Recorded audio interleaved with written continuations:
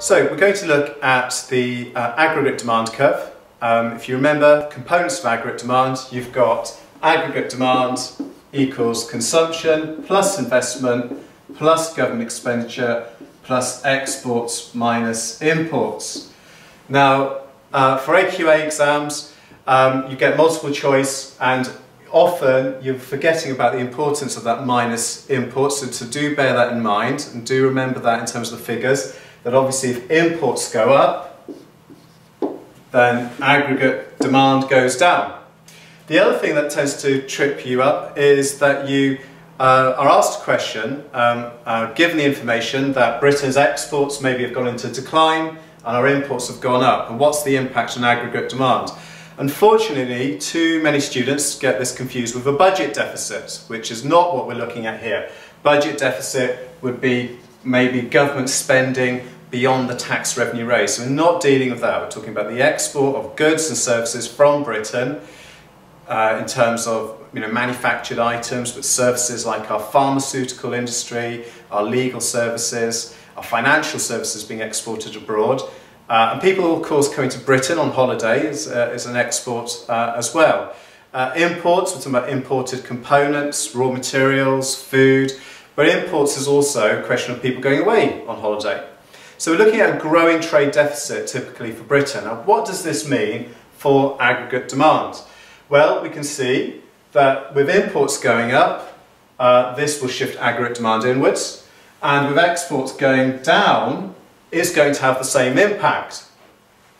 So what we can see in terms of an aggregate demand diagram is what is going to be the impact on the general price level on inflationary pressures, and what's going to be the impact in terms of real economic growth.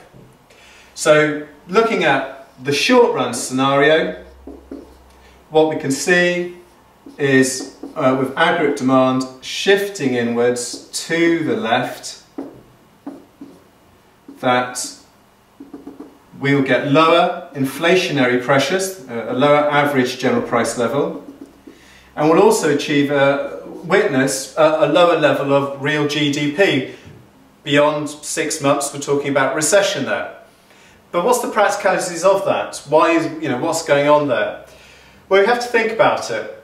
In terms of imports, maybe with more money leaking out of the economy, in terms of the circular flow of income, then that would be one reason why maybe the national income of the economy is shrinking. Another reason could be that people maybe are buying imports instead of domestic products. So again, we might see shops having to cut back, maybe British domestic shops closing.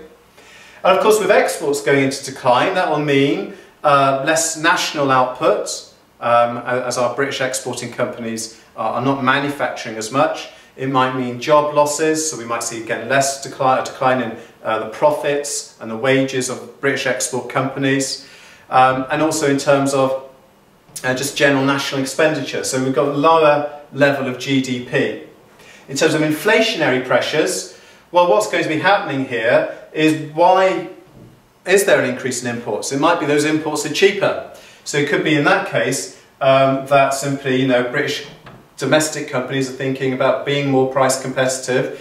Some will maybe cut prices, some might not increase prices by as much. So on average, the price level will be lower. If we think about export companies, why are they declining? How are they going to deal with that? Again, they might look at possibly curbing their price increases, or maybe again cutting the prices of what they export. So that's the overall picture. The next step is, what can we do about it?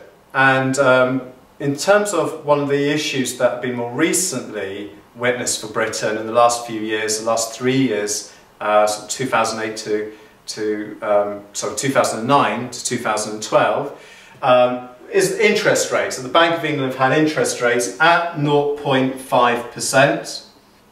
At AS level, for reasons we don't need to get into, this has meant that we have seen a weaker pound. And if you remember the idea of spiced,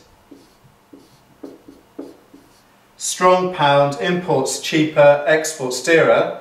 Well, here we've got a weaker pound, so the imports could be dearer. So assuming demand for our imports is price elastic, that means the overall value of imports decline, less is being spent in total on our imports, so less money is leaking out in terms of imports. And in terms of a weaker pound, exports will actually be cheaper now.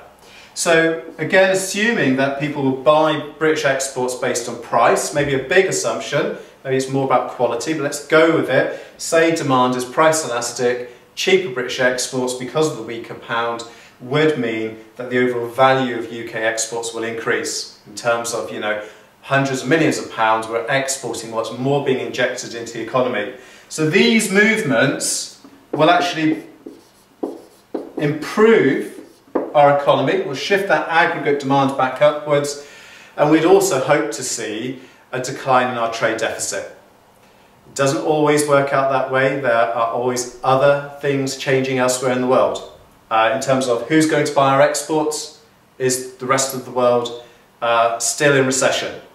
In terms of will we buy less imports, again there's other questions there as to why are people buying imports. Is it just a case of prices? What's happening with inflation in other countries? What's happening with their exchange rates in other countries? It becomes a more complex picture. But these are the key areas that you need to be aware of. And don't ever confuse a trade deficit with a budget deficit. Thank you.